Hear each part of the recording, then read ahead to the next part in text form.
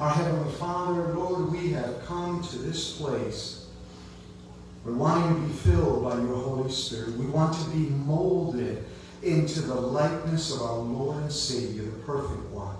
And we ask, Father, that even now, with all the little things that are happening technically or even happening in our minds and in this nation and the world, help us to redirect our attention and focus upon where it counts the most.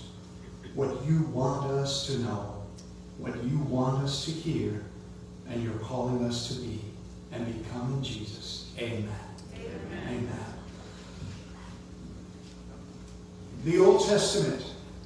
Thank you. Yes, Jane. At least you got it. Cool. All right. The Old Testament book of Psalms. How many like the book of Psalms? Amen. It's beautiful. It is perhaps the best known and best loved book in the Bible. I realize you all have your favorites. I have some others that I really enjoy, but the book of Psalms is so precious. The various Psalms, they describe so many emotions. Emotions like joy and enthusiasm.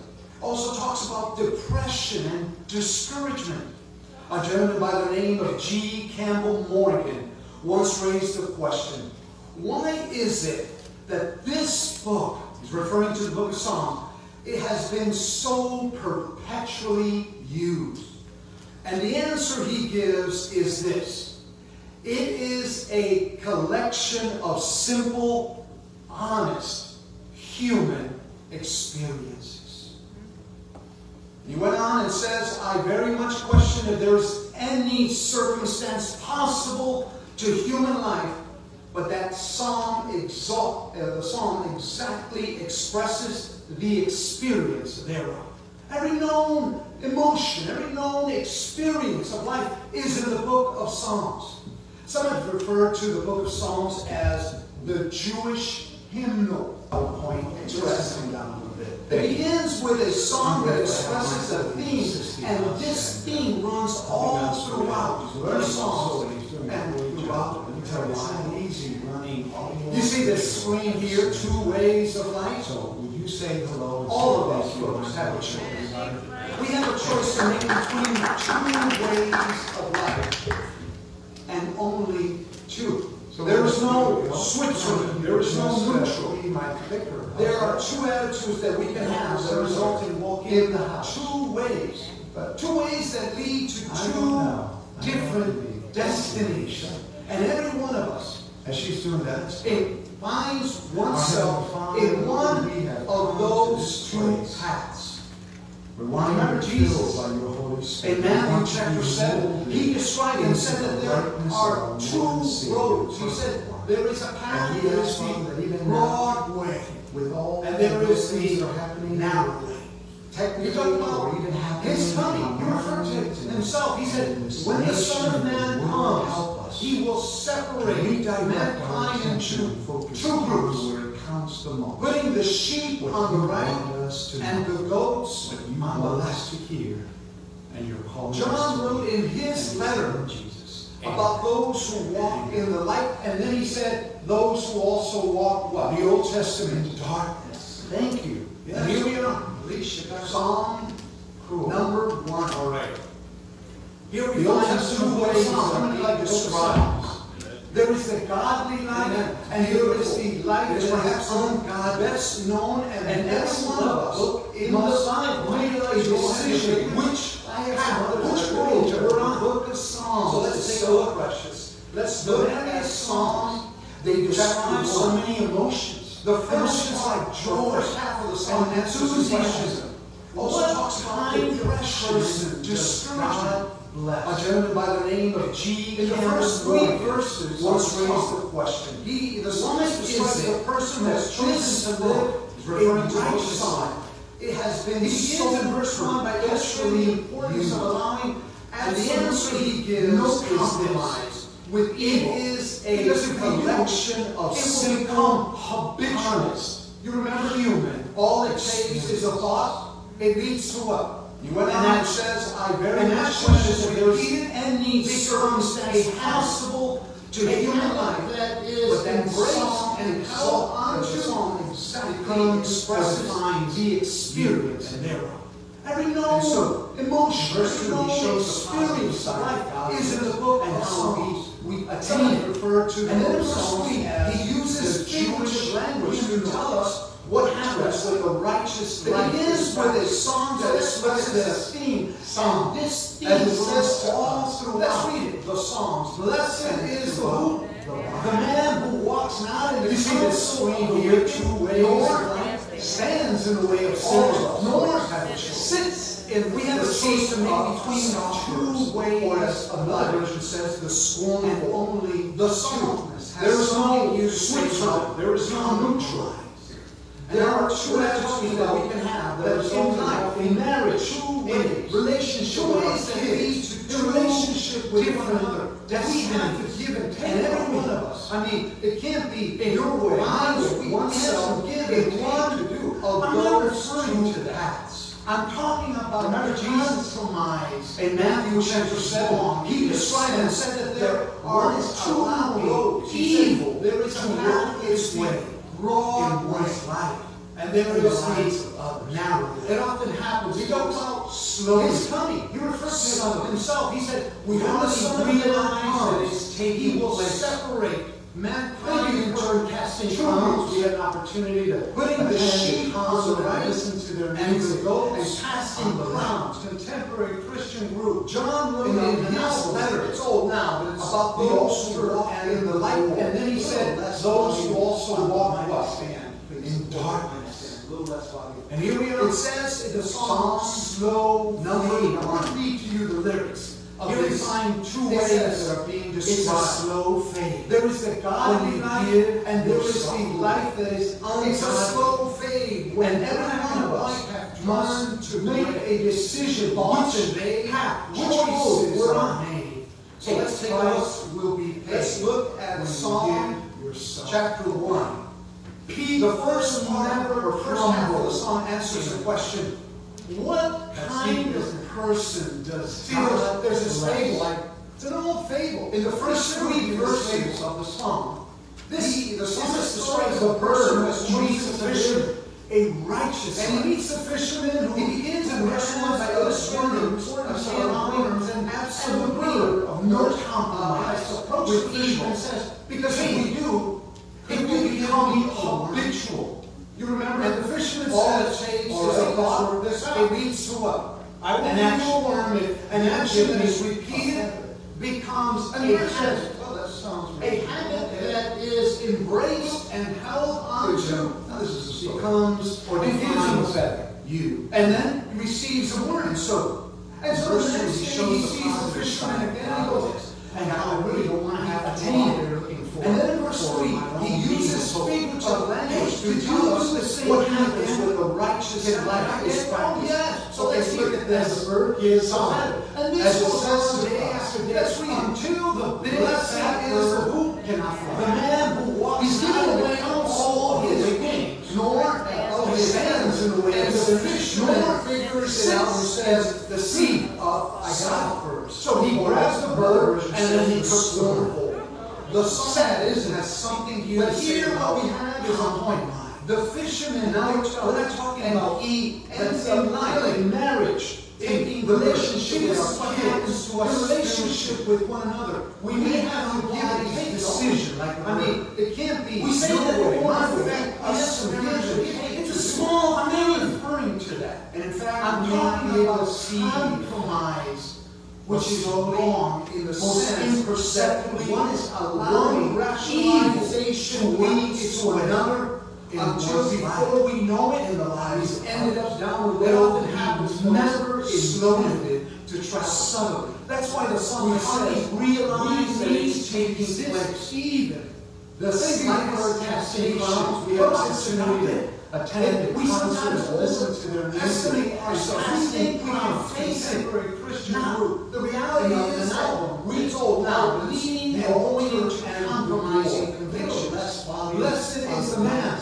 And the word here is man, woman. It's not just men. It says in the song, blessed is the person who walks not in the counsel of the ungodly, It's a slow fade. In the path of sinners, nor step away. In the seat it's a slow fade. When black and white. Now, what other word have you heard about thoughts today? We sometimes have the word happy. And I got to tell you, there's nothing wrong with saying happy. Because the one who is blessed is one who is happy and never crumble. When you walk in the way of the Lord, isn't your life better?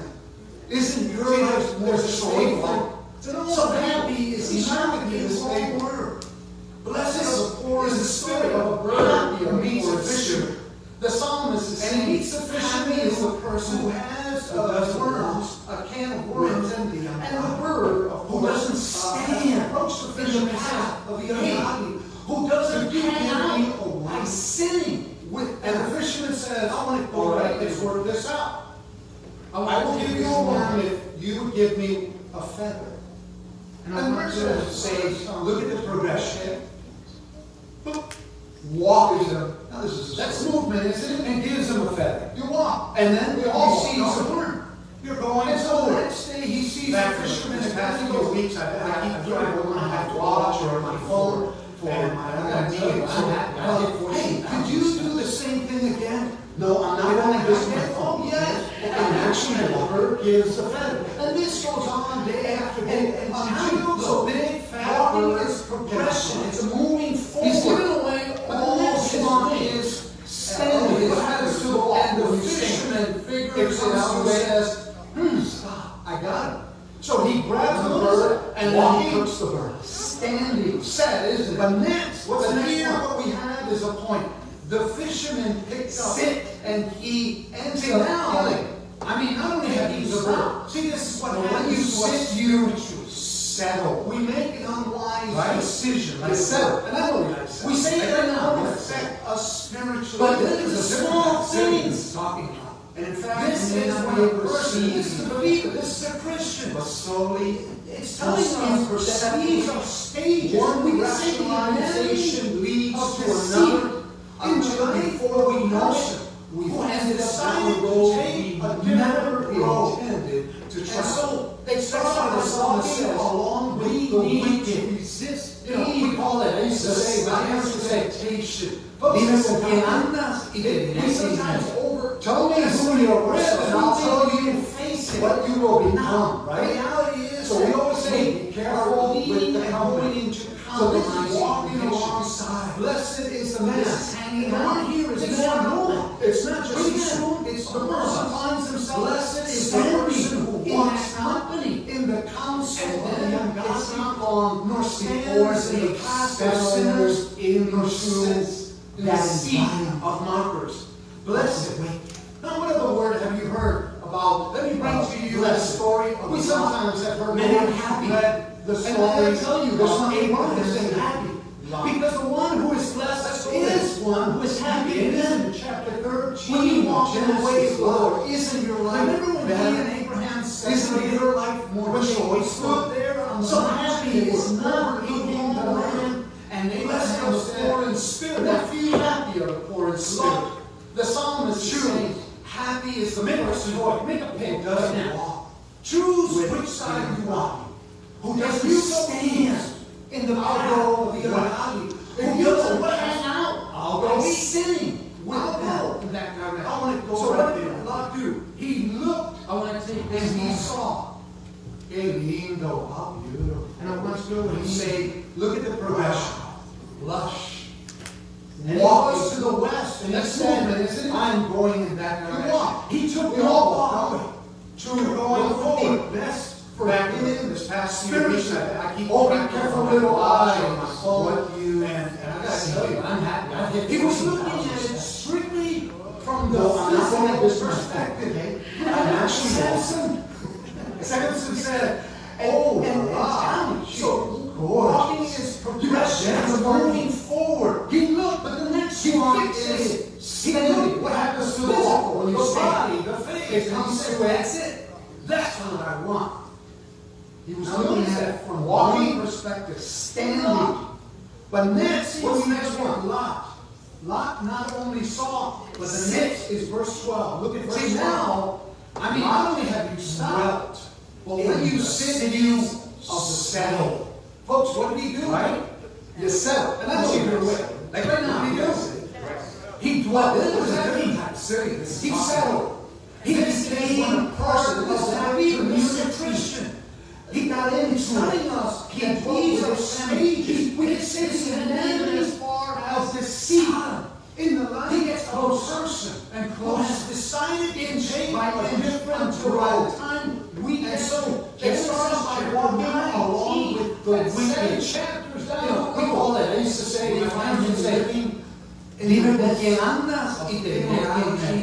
tell me who you're with, and I'll tell you what you will become. Right? So we always say, be careful with the company. That's the way. So this is walking alongside teenagers or adults hanging out. They start to hang out pretty soon. The person finds themselves. They don't standing to do anything wrong. No, I'm not going to. And when they're doing it's not long, and they're just going to settle into that environment. I got a friend from school hall with weight, and this kid had a habit. I remember to you the story of these things in the ear. Many of you have read the story of Abraham's nephew. And I remember that you know, you can go around and sometimes you see him Genesis is a hero. Remember when he and Abraham got home and we were hanging out looking out and they were overlooking the mountain, and Abraham said, and my mom said, nephew, what is this about, Amadito? I said, I don't know what I have to pick. Right? And you might say, well, that's not a big deal. Which side of other habits, too. And the more we hang out with certain individuals, we pick them up. Have you ever wondered why? How it is that we pick up some expressions or thoughts or ways of doing things? Because by belief, by seeing, we are what? Wow. Changed. By hearing, we're changed. And it was in the West, and he said, I'm going in that direction. He took no thought. We're not walking what the right direction, but we're wrong. David said, spiritually, is the man. Oh, be careful what association. His son, he was looking at it strictly from the physical perspective. Remember, Samson said, oh, wow, do not walk in the way of it says, avoid, do not travel on. He looked away from the physical, the body, the face. He said, that's it. That's what I want evil. And their sleep is taken away. One perspective. It makes someone fall. The next thing we look at 1 Corinthians chapter 15, verse 3. But the next is verse 12. Believer verse 1. You might say, Pastor, I'm a believer. Well, I'm Seventh-day Adventist. I'm not just first generation. I'm second. Folks, what did he do? I don't care if you're 13. See, we're away. What did he do? He dwelt. What does that mean?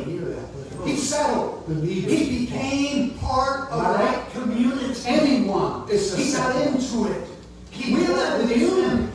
As you and I are in this body, we have to be drawn to the wrong company, and when we can find ourselves in our passions by the time, and we get to say, evil company corrupts. Go 7 chapters down the road. Esau, we find him faithful in the midst of it's called a donkey and his purchaser. A man wanted to buy a donkey. Wow. And he agreed with its owner that he should try out the animal. That's the way he fought him. Teenagers, so he took the donkey adults for that matter. He put him in the yard of his mother down. Wow. They were animals left to do anything that they're doing with the donkey. They're just around them. Before you know, when I was a kid, I got a friend from school. The man, this kid had a habit. Stop. I remember in school, he put one of these things in the ear. And he brought him to the man whom he purchased. And I remember that and the man said, he drove around. Sometimes you see him heading on to somebody's hero. The animal to be with yours. I got him home and said, they were hanging out. Before we know it, I don't need to try him out. He was holding on. I know that he will be just. And my mom said, the one he chose. What is this about? Come on now. See, the more that's always habits. And you might say, that's not a big deal. But there are a lot of other habits too, see. And the more we hang out with certain individuals, we pick them up. Have you ever wondered why?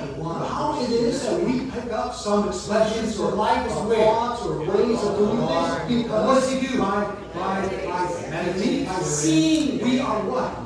Changed. By feeling how it's actually most Bible says those. But pretty soon, say that word, the wrong companies. We're not walking in the right direction, but in the wrong. David says, blessed is the man who avoids that negative association. His son that you are seeing is positive. In contrast to compromise, verse 14, and spiritual erosion, enter the path of the believer, do not walk in the way of evil. With what? It says, avoid, do not travel. Turn away from it. That's the difference. For they do not sleep unless they focal point. And this leads us to this verse.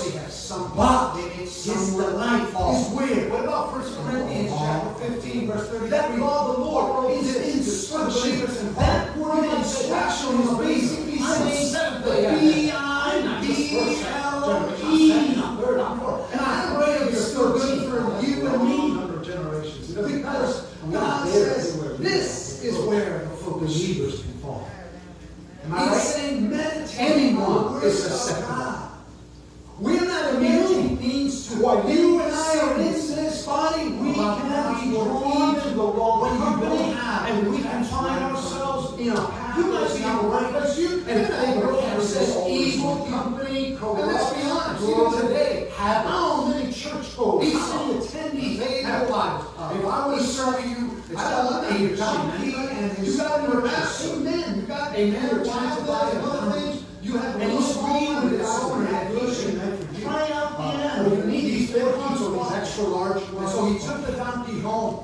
But he put it in the head always with us. But folks, it can be with you. And then where should we have it? Joined up at once with the donkey. The donkey was idle. You see, keep in mind, and the Braves didn't have a Lebanon copy. And when he saw this, that he would stick in his coat pocket, that he pulled it out, took the donkey, he was taking care of the sheep, and he brought his exposure. The manager was probably living purchasing what he heard on the Shabbat. But this took him. Maybe it's the same for some, for most animals. We hear even on Sabbath tonight. Right now, I don't need to. I don't need to try him out. So I know that he will be just what David like the one he chose. He saw the sheep hanging. And by the way, the moral is obvious. Have you ever heard how much man is careful about their marinated anything? His clothes. Okay. Man, let's go to Psalm. That means that what is the juices and the sauce? But his delight is where? Where's that going? And what does he do going in? Meditate. God wants us to marry. This one doesn't have it, but actually in most Bibles it says with His word. But can we say He wants it to soak in, but into every crevice and every fiber of our being. It takes time. I mean, David saw the enemies when they went out to the fields and they were true positive. You know, in contrary to compromise and spiritual erosion, a godly believer occupies herself with meditate. In Psalm 119, verse 41, David says, my eyes are awake through the night to watch it. Is the focal point. God is directing us to this verse. But His delight is where? He's standing out in the pasture. That middle of the night instruction. That instruction is basically saying the B-I-B-L-E. We as Christians, we as believers, we as God says the subject of this where the focus should be. I mean, sometimes we think meditation, we think meditating on the Word of God. They're blanking, they're meditating on thoughts. No, biblical meditation is thinking even when you don't have the text right in front of you. It's not the empty word, but you're not able to carry this always. You try to empty yourself. And let's be honest, even today, how many hours are you putting in these? It's about self-service. We talk about saving. I don't want you to spend your I don't want you to spend. I don't want you to walk in the way of the Lord, sit in the way of the Lord, think and settle. Or you need these big ones or these extra large ones. Okay. And so what is this about? We might not have We it know always it's with with us, us. but folks, it can be with you. Memorize the Bible. Where should we have it? do we talk about meditating in our minds on the Bible? Right behind, David didn't have a leather-bound copy of the Old Testament that he could stick to his belonging Bible. He pulled it out, and he was taking care of the sheep. Can you have This is why you're working. the Scripture was While you're living in the office, what he while you're heard in the job, workplace, maybe it's the same for some with most. So What you hear even on Sabbath morning, a few verses from the Bible. so When you get up in the morning. and then do Meditate on the sheep. yeah, say it over and over again. And in fact, something that's so Have you ever heard Moses told them, put it to some marinated put it to music. Isn't it beautiful? Because something about music, it stays with us. We remember. That means See, that the juices and the salt. Blessed is the man who walks not Where are they going? the counsel of the wicked. They're going in. Continue going over it. And through the day, God wants us to applying it And asking the Lord, I want to put it to you. David says the righteous man He wants it meditates to day soak and night. in, meaning into every God is crevice available to you. and every fiber How of often? the being in our All body. time. It takes time. Anytime. I mean, David saw The same thing is said in Psalm 119, verse 99. They were chewing. Oh, on the field, they were eating. how And it was a It process is of mastication. mastication where Oh. they're taking it in. God tells us. I think there's something else that's significant in Psalm verse 119, that word after he says, My let's say that word. eyes are We awake through the night watching that I may meditate on So we get this picture of Jesus. He's standing out in the middle of the night under a moonlit sky. That's not what he's reflecting. That is so faithful. That's our we as Christians, we as sons of God, believers, we have neglected the subject of meditation. God gives us the reading. He's telling us this is the reading. He says, delight, the righteous person delights in God's word. He doesn't biblical meditation is things of burden as regulations, stipulations. It's not the emptying of yourself upon us and pushes us down. We try to empty yourself. Something like that. Our delight. It's about actually putting in for our lives. It's about sin. Remember we talked about sinning? God says, I want you to sin. And I want you to sin. And I want you to walk in the way of the Lord. Sit in the way of the Lord. Think and settle in a way that it reveals principle. And so what is this like? A loving Father. We emphasize Bible reading. We emphasize study the Bible. Memorize the Father who loves us. And we talk about all the Father's love. He cares on the Bible. He's decided to guide us, to lead us from our Facebook needs and problems of life. Anybody here have needs? Anybody still have problems? You know, deal with it. You have the word, we're living word. While you're in the office, while you're in the job, John wrote this in 1 John chapter 5, verse 2 and 3. Still can be busy. We know, so I'll tell you, we love the children of God. Read a few verses from the Bible. His command when you get up in the morning. For this is the love of God. And then we keep meditating on it. But it's not there yet. Say it over and over. This part. And in fact, something that's so helpful is beautiful. Moses told them, put it to song. Put it to music. Isn't it beautiful? Because something about music, it stays with us. We remember it. Think about it. Let me illustrate. Blessed is the man who walks not in the counsel of the wicked. She began to read going over it. And through the she laid it down. And she said, applying it. And actually, it's different. I want to put it to use. David says, the righteous man meditates day and night. Meaning, the word of God is available to you. How? How often? She dated him. All time. She came to love this man very much. The same thing is said in Psalm 119, verse 99. That man that she now had in her life was the author of it is my meditation. So she I think there's something else that's significant in the verse. Notice what's that word after his. Let's see that word. She loved the book because she loved the man. Not really solid. That's what made the difference. I thought that was real. The different one was that now she knew and she loved God. You see, if you know and love God, you can't help but want to read. My mom said, study. That's orange juice. And one day somebody gave me orange juice, I went, oh no. You believe that? You lie. Have you experienced? If somebody is telling us this is a reality, that a righteous person is finding God's word. He doesn't look on verse 3 as a burden. He is regulations, stipulations. He is like a tree planted on a stream that's all down, which yields fruit in season and must leave us not. Whatever he does or arises. The righteous person is compared here with a tree planted by a stream.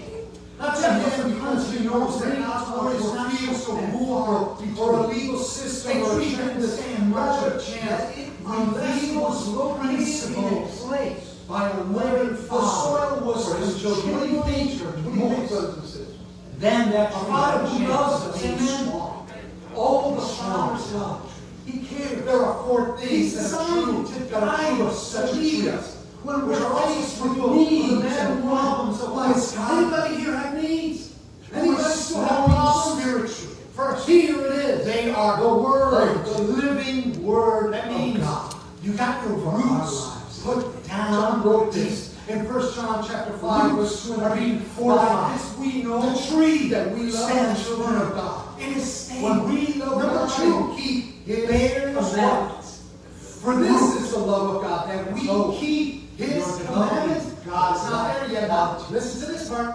In the His commandments and life, there's the fruit of the Spirit of God as registered in Galatians chapter 5.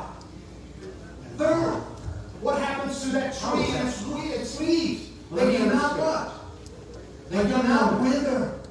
They don't go away. They don't come read the book. Why? Because they're able to withstand. She said, oh, it's circumstances. Only circumstances.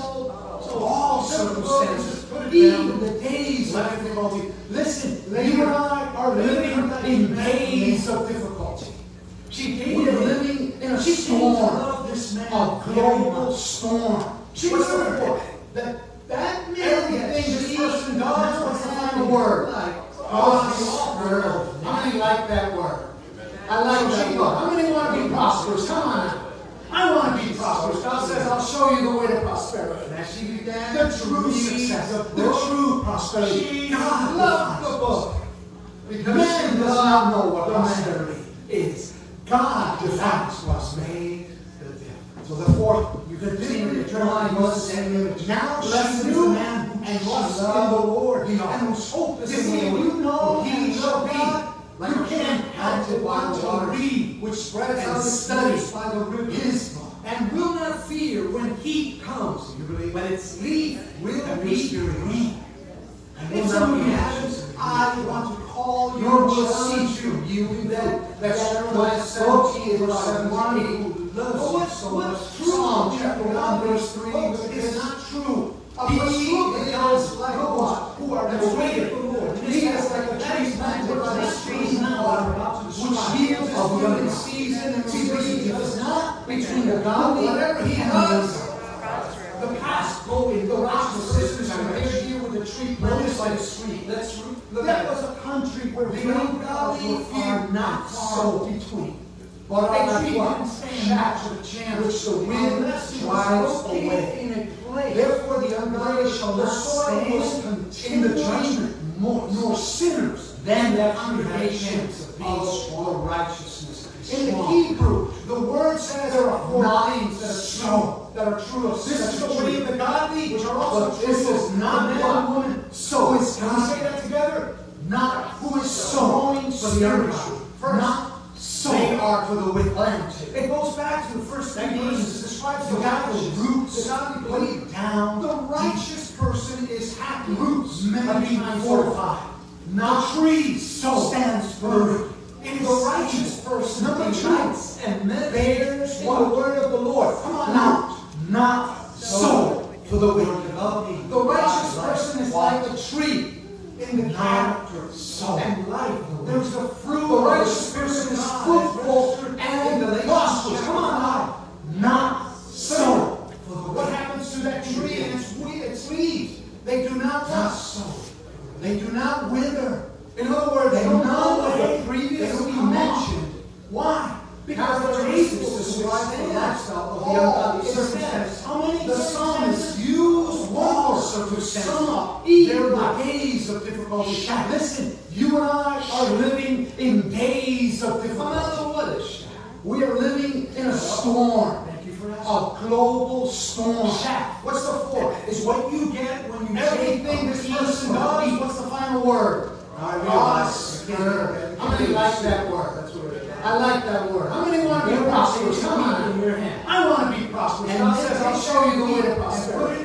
In the palm. The true success. The true prosperity. God defines. And go like this to we. Man does not know what prosperity is. What do you think? God defines prosperity. It starts to what? So therefore, trust in there. Jeremiah uses left in there. Blessed is the man who trusts in the Lord and whose hope is in the Lord. For he shall be like a tree planted by the waters, which spreads out its roots by the river. Lo, and will not fear when heat comes. When it's worthless, it has no substance. This stands in contrast to the tree that lives for yielding fruit. That's Jeremiah 17, verse 17. Because the wind will come, the storms will blow. What's true of the godly? Those now who are in the way of the Lord. That is not what is not true. Is not the planted tree of God stands. See, there's a difference. What happens between the godly blows away. But what will happen to the righteous? Opposite direction. They notice this. But the wicked will not. The parable of the wise are now restored. Jesus says, not everyone hears, which the these things drives away, and does therefore the ungodly shall not stand. They don't in the judgment saying, nor sinners. He compares the congregation like the foolish man who builds his house on Hebrew. The word says, and then the rain descended, and it floods. This is the way of the godly, and it beat on that house and well. And so, can we say that together? That's not you said so for the ungodly. 27. Not the wicked folks, for the will not. It goes back to the first three verses. They will not stand long. They will fall. The righteous person is happy. The wicked will not endure. They not so stand the test of the judgment. The righteous person gives his life for only the next day in the word of the Lord. Now, it means not so that the wisdom of counting the righteous person is like a tree. The ungodly will fail to endure. So the righteous person is fruitful and prosperous. Come on, almost to the end. Not so. Look, that's the shaft in the wind.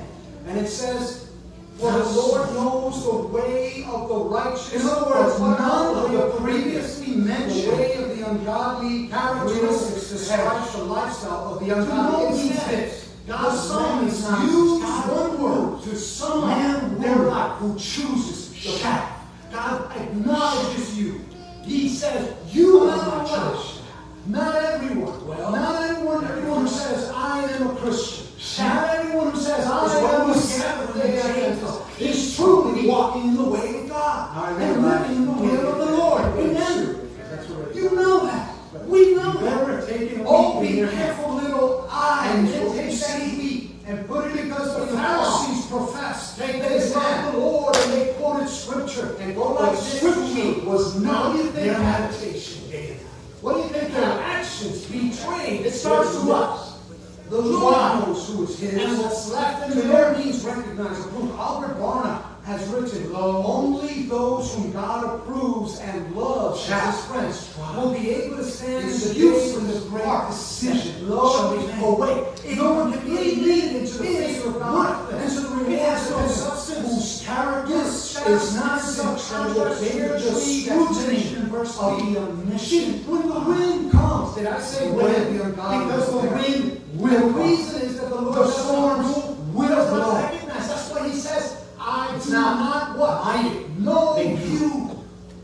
And when the Lord says the planting tree stands firm, what happens? The shaft practice blows away. But what will happen to the righteous? Matthew 7:28. That is, I never recognized. I never threw my way. The people that are wise and foolish builders. You said Jesus is my will. You walk in your own way. These sayings are mine. and does, the psalmist says here that God approves. He says that God protects the life of the right person.